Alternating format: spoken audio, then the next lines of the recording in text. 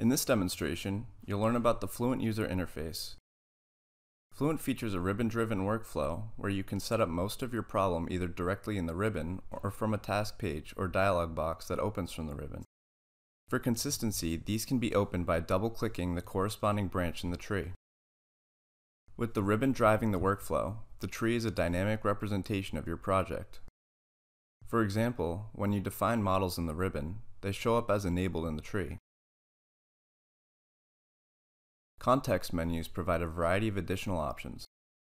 You can choose to organize boundary conditions by name or by type, or you can use this field to quickly search for items in the tree. You can select a series of items to perform relevant actions such as changing these wall boundaries to interface type.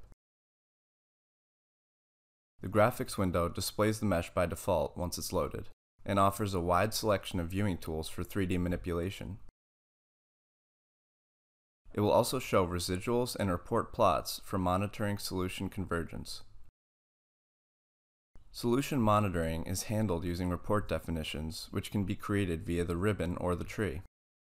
In this case, I'll set up a report definition for the minimum pressure at the rotor and stator blades using the filtering capability. I'll select all the rotor and stator blades. Enabling these checkboxes creates a file and plot for this report with default names based on the name you provided for the report definition.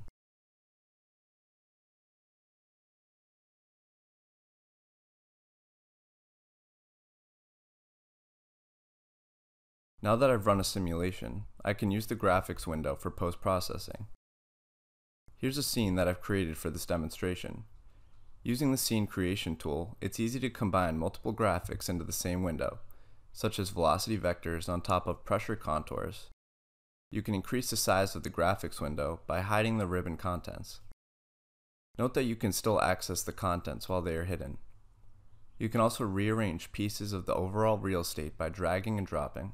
For example, I can pin the task page and console on top of the tree. When I'm finished, I can easily revert to the default layout. The console visually differentiates different types of inputs and outputs.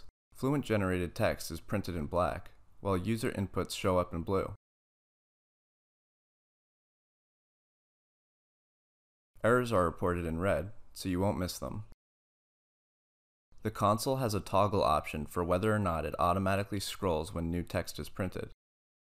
You may want to disable automatic scrolling if you're reviewing printed contents while the solver is running. This will allow you to review the contents at your own pace. I encourage you to check out the release notes for a full list of new features available in the current release. Thanks for watching.